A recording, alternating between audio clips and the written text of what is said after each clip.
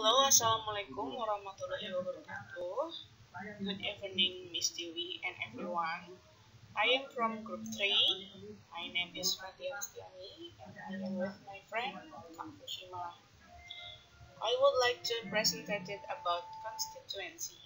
Next, constituents.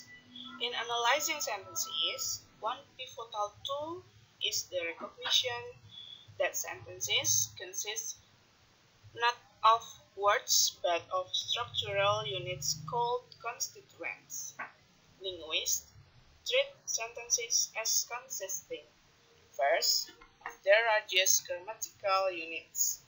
These units, in turn, can be broken into smaller units, which in turn can be analyzed further from this point of view. The constituents of a coordinate sentence are its coordinate clauses and the conjunction joining them, as in this. Next, for the example, Sarah bought Sam a new coat. That is sentence 1. But, that is conjunction. He doesn't wear it of them. That is sentences 2 is clause. Next, Kak Fushima will present it. Thank you. Okay, next, type of constituency.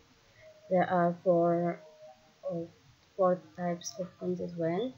Number 1, linear order of constituents. Number 2, hierarchical order of constituent. Number 3, structure ambiguity, and the last, the synthetic structure of a. Okay, number 1, linear order of constituents. Is word of any sentence occur in a particular order, or in sentence constituents follow a strict order. Okay, look, the farmer and saw the ghost. If a constituent of sentence also follow a strict order, become the farmer saw the ghost saw the farmer, the ghost the sow. Word order is an essential part of sentence structure. Number 2, hierarchical order of constituent. With their obvious linear order, words in a sentence have a constituent structure that is not so obvious but is understood by speaker of language. Example, gullible boy and girl. You can view sentence as being made up first of their largest constituent, the meaning, lovely boy and gullible girl, or gullible girl, boy and all girl. Yeah, we can then analyze into small.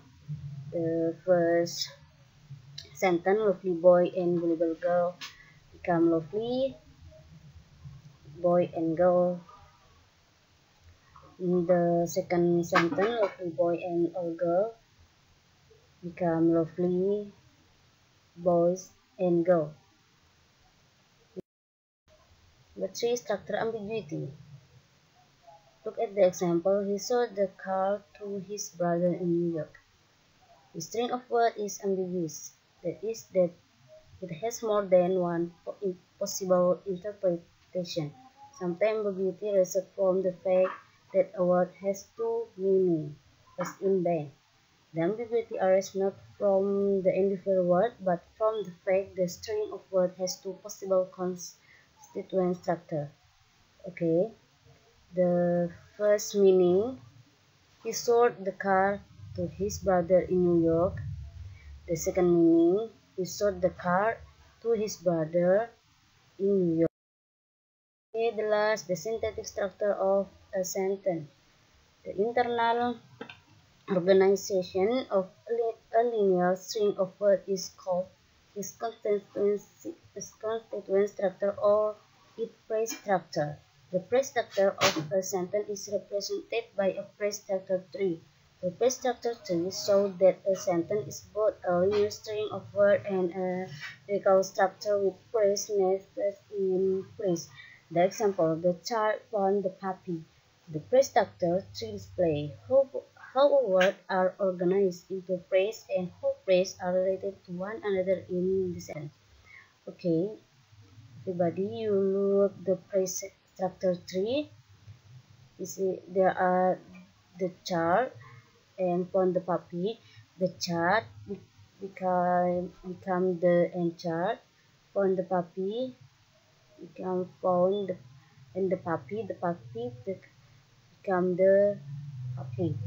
The press structure tree are graphic representation of our knowledge of the sentence structure in our native language. Okay, I think enough.